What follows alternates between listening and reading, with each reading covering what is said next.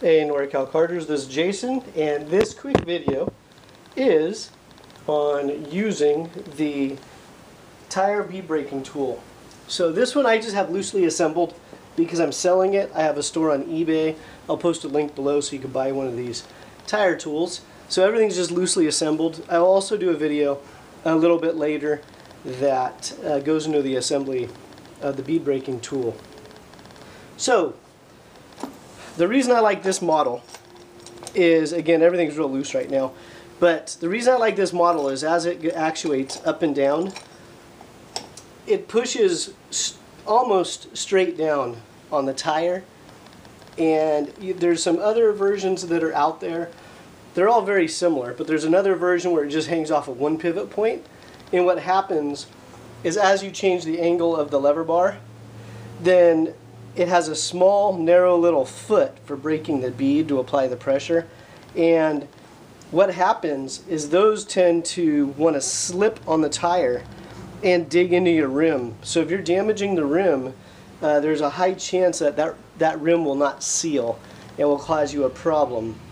So that's why I like this one, because with the multiple levers here, it allows basically a straight down effort onto the tire itself without the risk of it slipping and digging into your rim.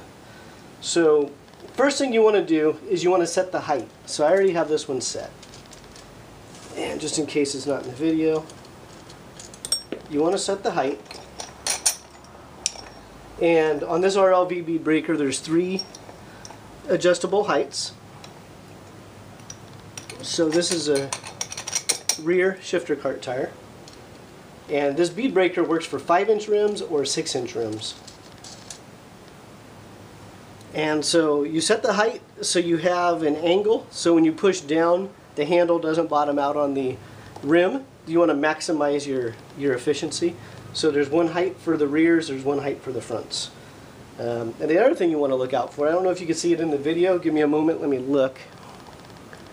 Not really, but right here is the valve stem. You want to be very, very careful that when you're breaking the bead down, you don't want the tool lined up with the valve stem. You want to rotate it away from the valve stem. The reason is if you're pushing down and it breaks loose before you have a chance to control it, what can happen is you can break off the back side of the valve stem with the tire itself. So we have the height set. We're going to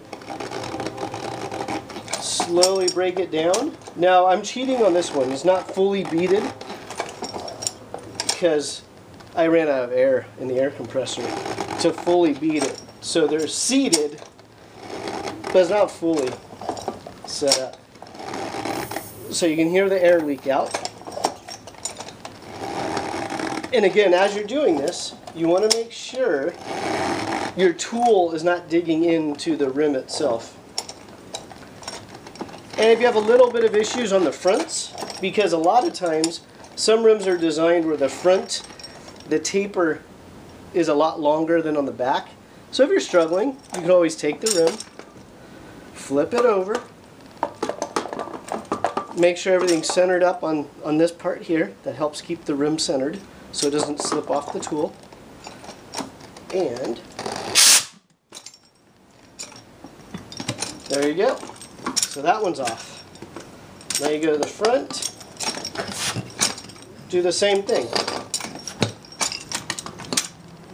And if you have a smaller front wheel, take the bolt out and then you lower this whole assembly here.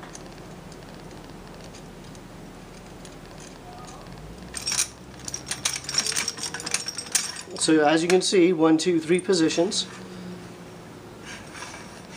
And there's actually a 4th hole way up here. I imagine this is probably more for a dirt setup where you have a much wider rear tire. I don't do dirt, so I don't know, but that's probably what that's for. So there you go. That's how you set the height. And as you can see, the mechanics, for the most part, it's pushing almost straight down, applying the best energy. And in some of the other videos I have how to mount and dismount the tires with no tools besides a bead breaker. So you can look at those videos. I do them a little slower.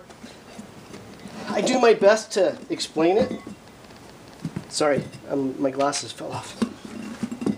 So I do my best to explain it. But again, it's one of those things that when you do it frequently, sometimes it's almost harder to teach someone because you're not really thinking about what you're doing. You're just going through the motions. So that is the bead breaker video. This is the RLV bead breaker, TRZ0028. I'll post a link below to my eBay store where you can purchase these bead breakers. And thank you for watching.